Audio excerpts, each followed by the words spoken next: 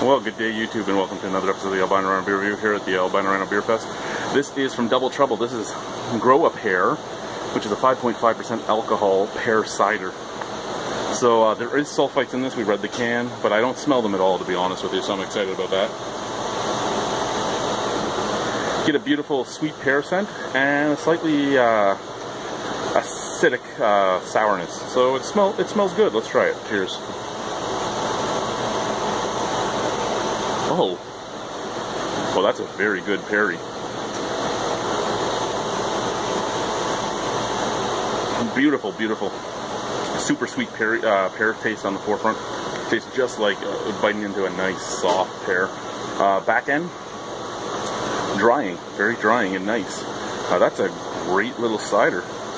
Just the way I like it, because I personally like my ciders a little drier, well, a little sweeter, but with some dryness. And this actually has that. It's perfectly sweet at the forefront. There's a sweet aftertaste that emanates back up your throat and around the back of your tongue, but at the same time, right after you swallow it, it just kind of clears off a little bit with a dryness. That's beautiful. Thank you, guys. I'd give this a 8.5 out of 10. I really enjoy it. Thank you. Bye.